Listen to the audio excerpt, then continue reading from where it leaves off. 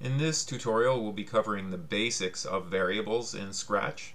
So the first thing we need to cover is, what is a variable? A variable is a container where you can store useful data, whether that is numbers or text or some combination of the two. So let's go ahead and get started. We're going to start by making a variable. The first thing we're going to be asked for is the variable name. We want to choose good names for our variables, something that's going to be really clear in what the variable means. And so the first thing I'm going to put in here is I'm going to select user age. So that's going to be the name of my variable.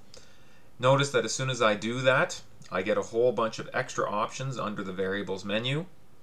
And also the user age variable has appeared on the stage.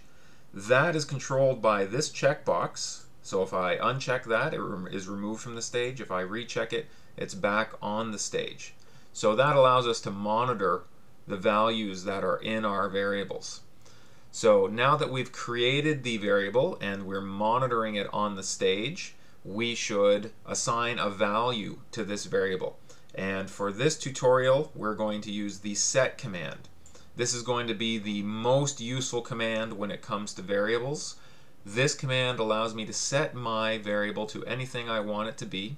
You can see right now it's set to 0, so if I double click on this, it continues to be the value 0. If I set this to be the value 15, nothing changes because I have not run it as part of a program. The quickest way to run something in Scratch is just to double click on it. So when I do that, notice that user age changes to 15. Another variable could be used to contain the user name. So once again, by default, Scratch creates a variable with the value of 0. It automatically puts it onto the stage, so you can, once again, you can toggle this to show it, and you can set the value. Now that I have more than one variable, my set command actually has more than one option. I can set user age, which is the command that I already had dragged out into the script area, or I can set the username. Now the number 0 doesn't make much sense for the username, so I'm going to change it to something like Bob. Notice nothing has changed until I double click on this, and now it has set the value to Bob.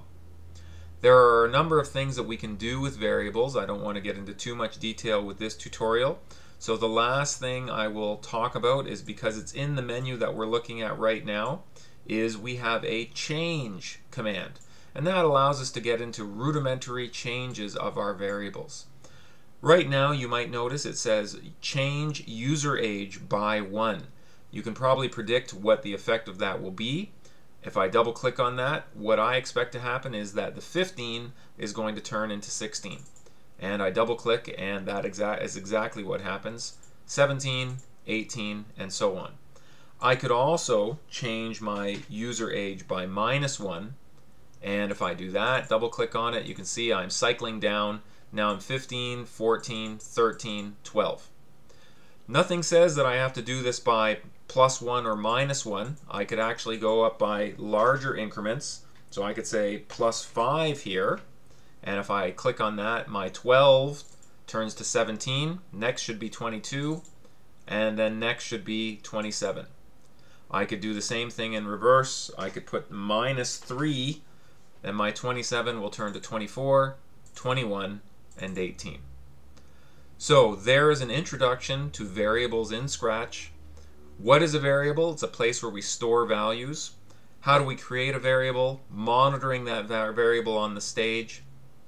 Giving it a good name. Assigning a value to a variable using the set command. And using the change command. One last thing I wanted to add in here. What if I decided to try changing the username by -3? Well, I have Bob here, and the username by -3. Well, what effect is that going to have? And if you click on that, it just changed it to -3. So you have to be careful about these operations. Not all operations play nicely with all the different data types. We had Bob in username. A username is not something that we can manipulate using numbers. We can't add numbers or subtract numbers from a username. And that's why that failed. That's why that operation failed.